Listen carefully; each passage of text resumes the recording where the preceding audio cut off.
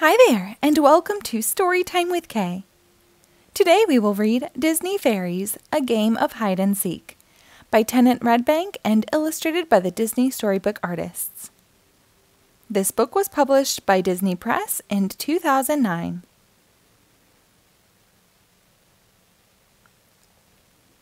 Pixie Hollow was quiet and still. No fairy wings fluttered, no fairy voices filled the air. Where had all the fairies gone? Suddenly, along came Tinker Bell. She flew alone over a garden.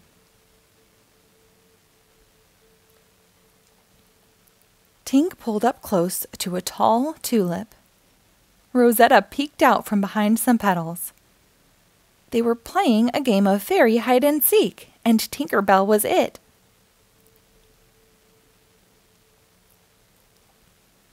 Tinker Bell still had to find so many fairies.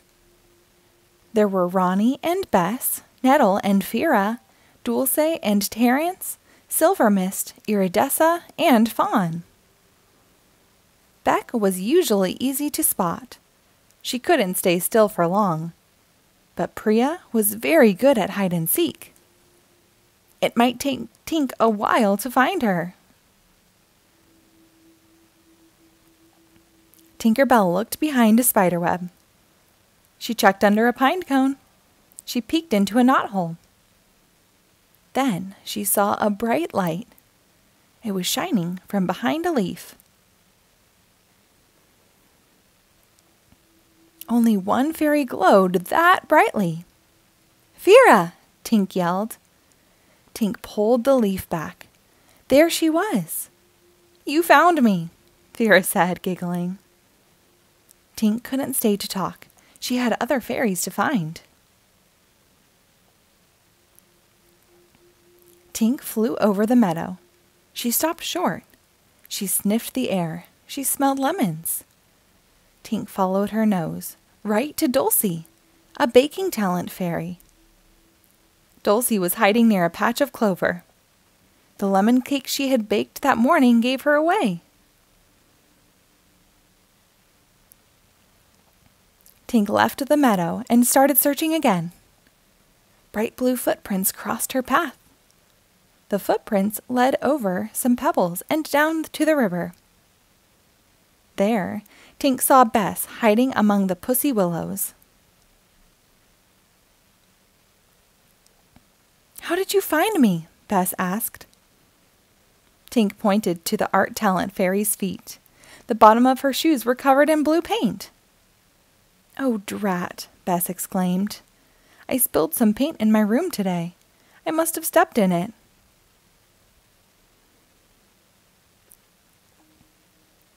Tink found Silver Mist behind a rain spout. She found Fawn in a bird's nest. Iridessa was trying to blend in with the fireflies. Nettle was hiding in an old cocoon. Tinker Bell still had not found all her friends. She flew to the Mermaid Lagoon. There she saw water flowing from a large stone sitting on dry ground.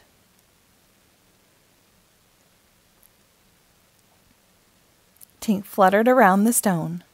On the other side, she found Ronnie, a water talent fairy. Ronnie was playing with a water ball.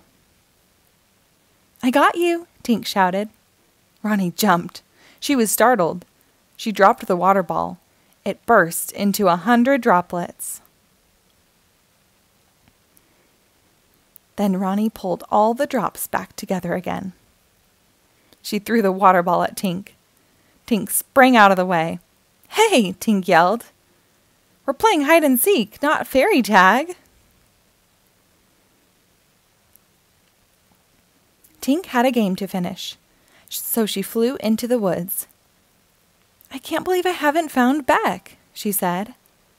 Up ahead, she saw a flash of color. Tink flew closer. It was a red spotted toadstool. But wait, something was behind it. Maybe it was Beck. It wasn't Beck, but it was a red-headed fairy in a green cap. "Priya!" Tink shouted. Tink told Priya who she had already found. Then Priya cried out, "Tink, look!" A beetle floated right in front of their noses, upside down.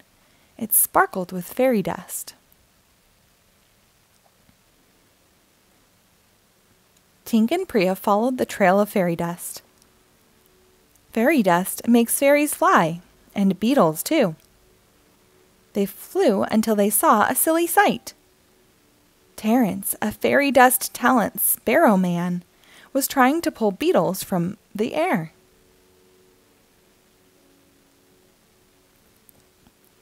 "Tink, Priya, help!" Terrence cried. "I was hiding in a little hole. A bunch of beetles found me and got into my bag of fairy dust." Priya stayed to help Terrence. Tink still had more fairies to find. Who was left? Tink settled on a lily pad to think for a bit. She had found Terrence and Priya, Fawn, Iridessa, Rosetta, Nettle and Silver Mist, Dulcie, Ronnie, Fira, and Bess. The only fairy she had not found was Beck. Tink flew off again. She looked and looked, then she asked the other fairies for help. They all joined in. They explored every garden. They searched over the meadow and the lagoon and the fairy dust mill. Where in Pixie Hollow was Beck? Tink tugged at her bangs. She was stumped. Beck was usually the easiest fairy to find. Today, Beck was not just an animal talent fairy, she was a master hider. Tink was about to yell, "Come on out, Beck!" But before she did, a soft sound reached her ears. It seemed like a breath, or a whisper, or a snore. Tink followed the noise. It was coming from a hollow log. She poked her head inside. There she found Beck curled up with a family of hedgehogs. "Wake up, sleepyhead," Tink sang out. Beck opened her eyes and yawned. "You found me already?" Beck asked. "Already?" Tink cried. "I've been looking for hours. Beck, you are the last hide-and-seek fairy." "I am?" Beck asked. "How nice." She rolled over. She snuggled back in with the hedgehogs. Soon, Beck was asleep again. Tink sighed. Beck and the hedgehogs looked so cozy. Tink pushed Beck over a little. She was tired after all that looking. Maybe a little nap, only for a minute or two. Just before Tink's eyes closed, she heard a voice call, "Tink? Beck, where are you?" Another game of fairy hide-and-seek had begun. The end. Thank you for reading along. Be sure to rate and follow us for new episodes posted daily.